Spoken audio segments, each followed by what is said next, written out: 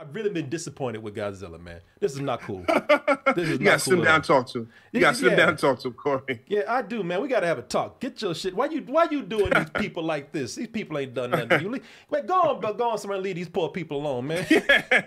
That's what these people Stop messing with these people over here. Go on somewhere now. Go on somewhere. That's it. Go on somewhere.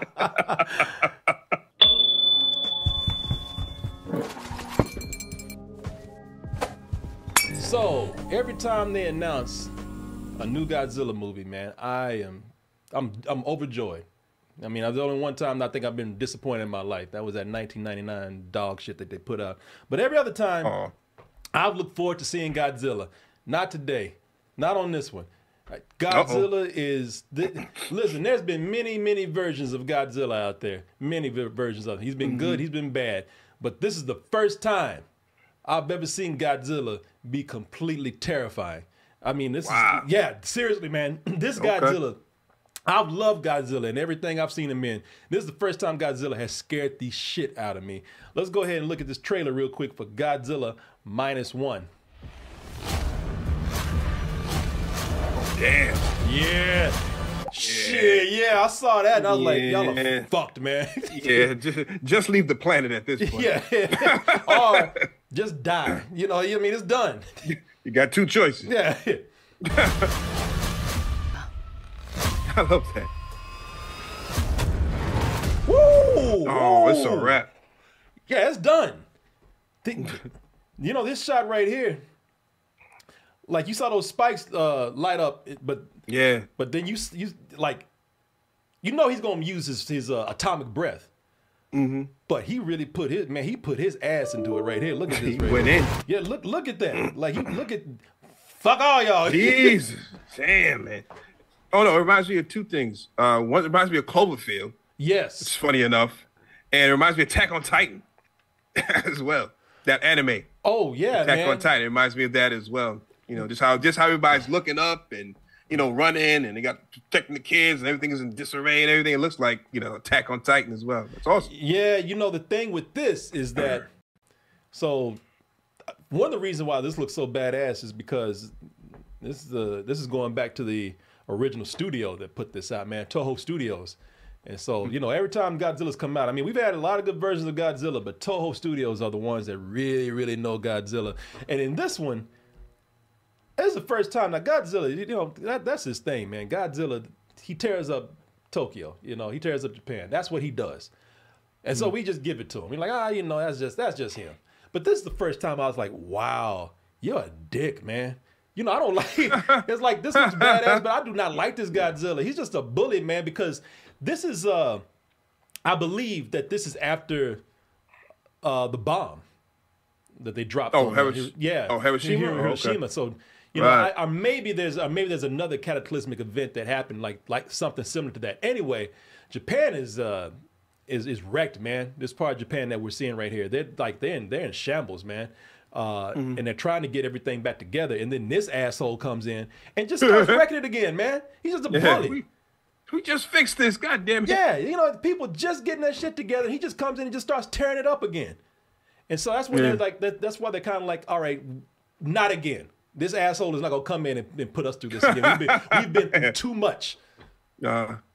Which is a great concept because, you know, this more, a lot of times, you know, this has been about the monsters, you know, because the first Godzilla, Gojira, that was about, it was a metaphor for atomic power, for the bomb.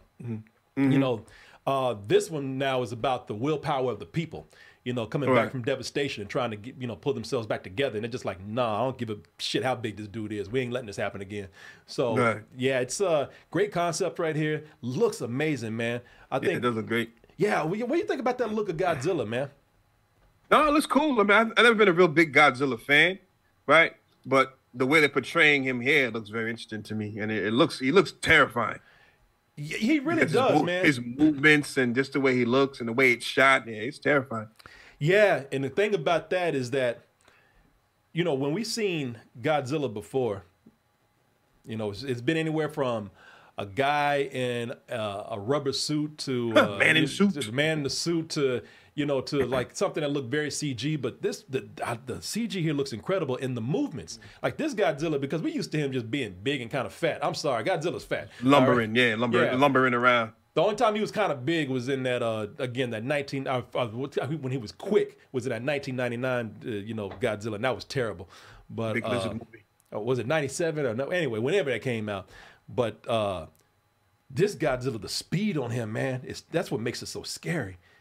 Yeah, he's zipping around.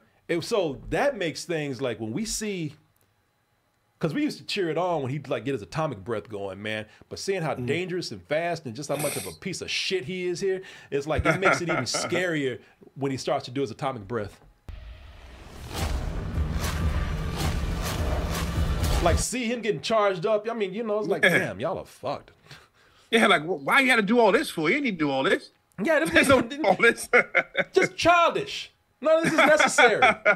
There's no need for all this. Yeah, it really is not, man. This is the first time I've been like, this is the first time I've really I've really been disappointed with Godzilla, man. This is not cool.